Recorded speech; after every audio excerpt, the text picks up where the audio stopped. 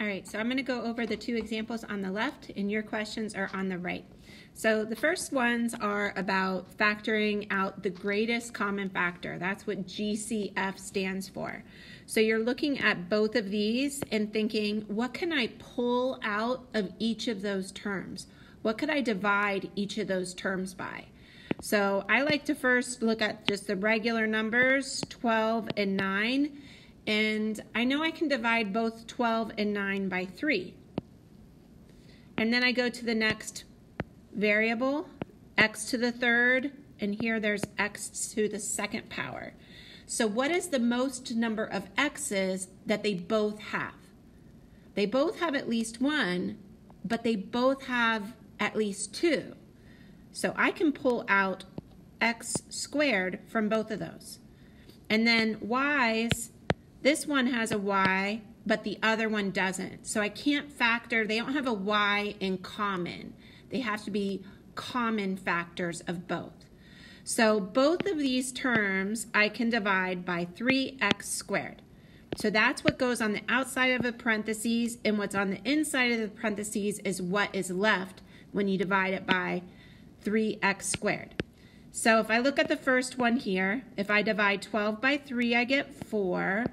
Divide x to the third by x squared, there's 1x left. Now let's do this one. I divide positive 9 by 3, I get 3. Y, there's no y, so that has to stay. And x squared divided by x squared cancels out. So this is what I have. If you would like to double check your answer, you can always multiply it and make sure that it turns out to be that original problem. That's what factoring is changing it to a multiplication problem. So if we multiply, 3 times 4 is 12, x squared times x is x to the third, and then if you multiply this, 3 times 3 is 9, I have a y, and I have an x squared. So that checks out. So there you go. That's factoring out the greatest common factor. Now the next one is factoring by grouping. So if you happen to notice that you could maybe group these together and group these together, and there's a greatest common factor you can pull out of each of those groups, that's what you should do. So like I notice all of them have x's, but not the last one. So I can't factor a 10 out of all of them. So that's why you kind of look at chunks of it and see if you can factor those.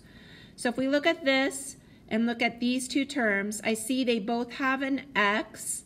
Actually, they both have at least two x's. So I'm going to say x squared.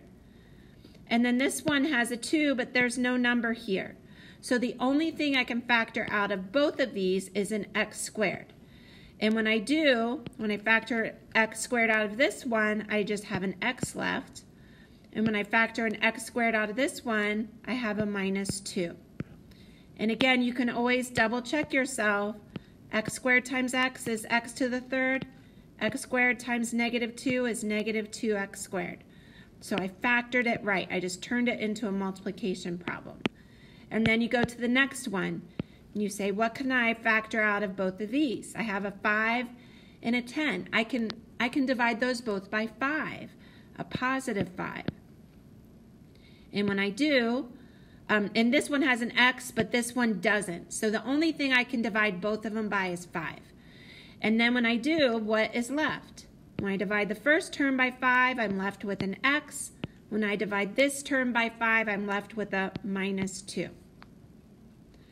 So this is what factoring by grouping does. Now you look at what is left and you say, can I factor something out of both of these terms? Is there something that this one has that this one has? And notice they both have the x minus 2. So I can pull an x minus 2 out of this term and an x minus 2 out of this term. So if I take an x minus 2 out of each one, if I divide this by x minus 2, I'm left with x squared. If I divide this by x minus 2, I'm left with a plus 5. So this now is a fully factored polynomial.